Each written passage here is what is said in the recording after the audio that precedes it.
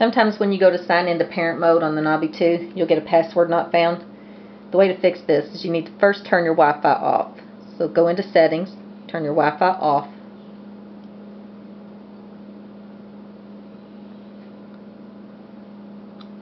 And then go back to enter your password through mommy or daddy mode.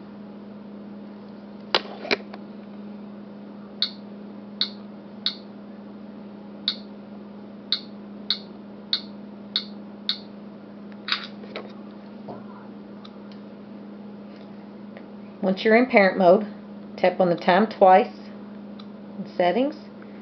To the left, you're going to look for apps, and then to the right, all. Now scroll down and find Nabi Mode.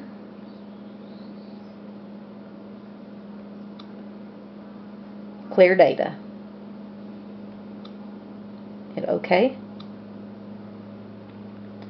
Back over here, go back up to Wi-Fi and turn that back on.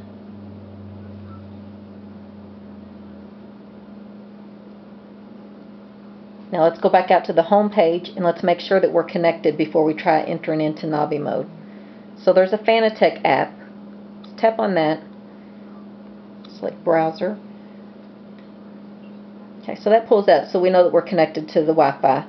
And you might want to come back and check this out. There's a lot of good videos in here that might help you out.